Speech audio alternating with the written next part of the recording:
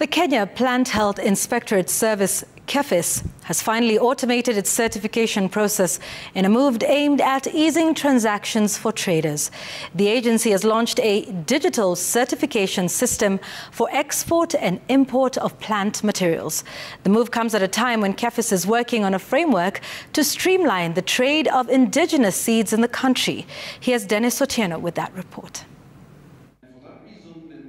The integrated export and import certification system has been described as a game changer in how traders deal with the trade of plant materials. The innovative digital platform is expected to slash the time and cost associated with obtaining trade plant health certificates, licenses, and permits for plant and plant materials.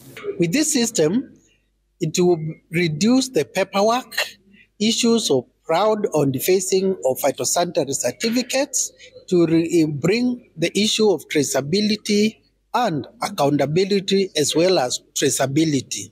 So this will bring seamless export and import certification system for the agricultural produce in Kenya, enhancing faster trade in safe produce as well as enhancing business. This system is going to reduce transaction cost by around 15%. And you may also notice that it is going to significantly reduce the number of steps required from the time you apply to the time you obtain your approval, significantly, with more than 50%. Previously, two systems were in use, namely the export certification system to facilitate plant exports to market destinations and the import certification system to facilitate imports.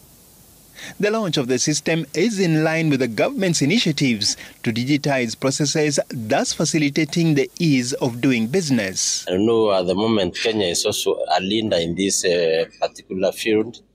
The phytosanitary providing the e-phyto certificates, and many other African countries are coming to learn from us. Meanwhile, KEPHIS has embarked on a model to promote sharing of local indigenous seed varieties to increase access. For farmer-saved seeds or local indigenous varieties, we don't need to do that, but they can come to KEPHIS to be assisted to do what we call standard seeds. These are the seeds which are minimum germination, purity, free from pests and diseases, and that is allowed. Currently, the Seed and Plant Varieties Act restricts farmers from sharing, exchanging or selling the seeds as they are not certified by KEPHIS. Dennis Otieno, Citizen TV.